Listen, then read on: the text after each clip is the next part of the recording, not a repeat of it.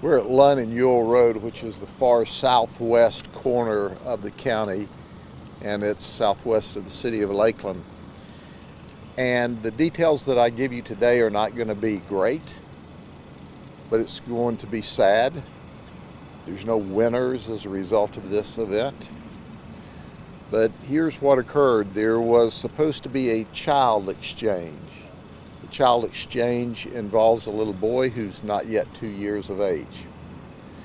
And when the child exchange was supposed to take place, we ultimately received first a 911 call from the victim, who is now deceased, talking about having problems with his child exchange. And then we began to get a series of calls, one being a 911 call from the shooter, who said that he just shot the victim at this alleged child exchange. Now, we've only been here a few minutes. There's a lot of details we're working through. We're looking at court orders that are already in place. We're looking at court orders that are in place that have been modified. We do know that our victim, who's deceased, mother was with him and saw her son get fatally shot. We also know that the shooter is apparently the boyfriend of the ex-wife of the victim, and obviously the mother of the child. She was not present at the time. So you have the foundation of the information that our homicide detectives are working with right now in order to sort this out. There's no way I can give you details on who's right and who's not right at this very early stage of the investigation. What I can tell you is everyone is cooperating in the investigation, and we will be able to sort this out over a period of time. So the little boy was going from the dead person to the shooter, or the shooter to the dead person? The little boy was going from his mother's custody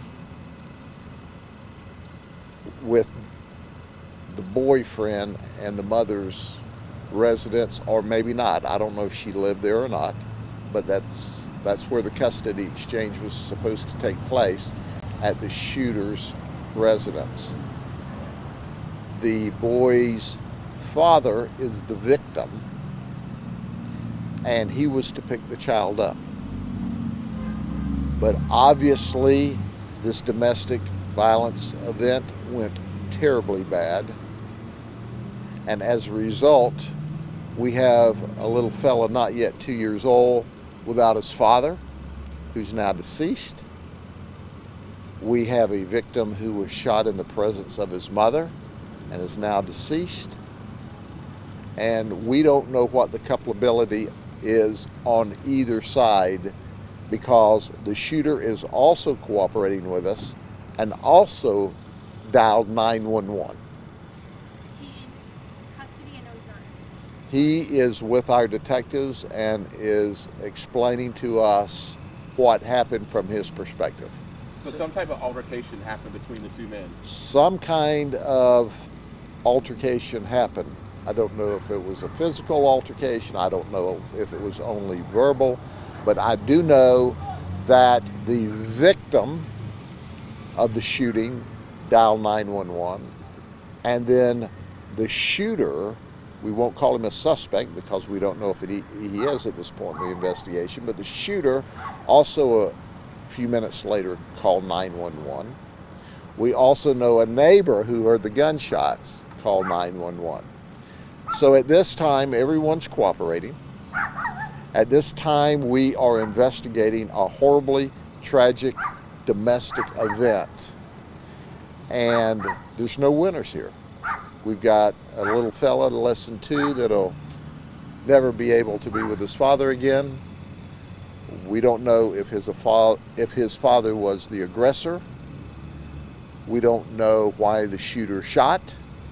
All of that's under investigation, and we'll report those facts to you as the investigation goes on. So Where was the little the boyfriend boy now? came with the little boy to drop it off with the little boy's biological dad. The mother came with her son to pick up his son, the little boy.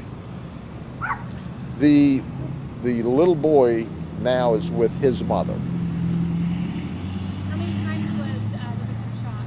Don't know yet. Can you tell us the name of the shooter? No, I can't yet. We will at the appropriate time. We're still sorting this out. And was the little boy's mother, was she present? She was not present. She was away from the house when the domestic event took place and the ultimate shooting occurred. So, but once again, we're here talking about this in a very short period of time after it happened. The only thing we're sure of is there was a horrible shooting and a dead person at a exchange of custody of a little fella less than 2 years old. Do we know if there's been any other altercation between these two men in the past? We'll investigate that to see where and if we've been here before or interacted with these folks, but I can tell you the court order says that the victim of the shooting has to have someone with him when the custody exchange occurs, which tells you there's a contentious history. Because when you're having to bring someone with you, a neutral party or a referee or someone, it usually means that the divorce and or custody exchanges have been contentious. That's a subjective thought on my part based upon the history. But what occurred here today, who was right and who was wrong, we don't know yet. Okay? Thank you very much.